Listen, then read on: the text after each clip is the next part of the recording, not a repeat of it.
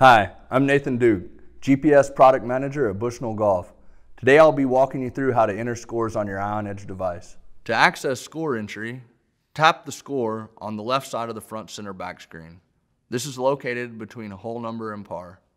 Strokes will pop up first and can be changed by swiping up or down until desired strokes are shown.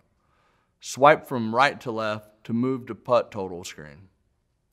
Just like strokes, swipe up and down for desired number. Again, swipe right to left to get to fairway screen.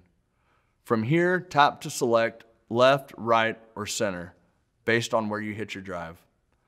After entering your score, the Ion Edge will auto-hole advance to the next hole. Score can also be entered from the golf menu. Press the menu button to access the golf settings menu.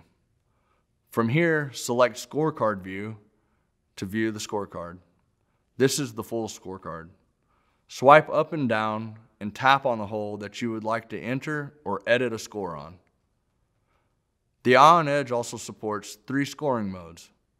To select the scoring mode, press the menu settings button to bring up the golf settings menu. Then swipe up and down to navigate to score. Tap score to see the options of off, basic, and advanced. Off turns off score entry. Basic allows only strokes to be entered, and advanced allows strokes, putts, and fairways hit to be entered.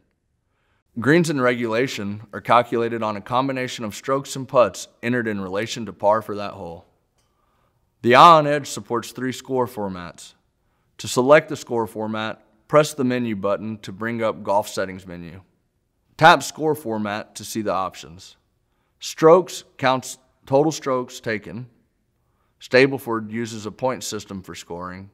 Modified Stableford uses a different point system for scoring.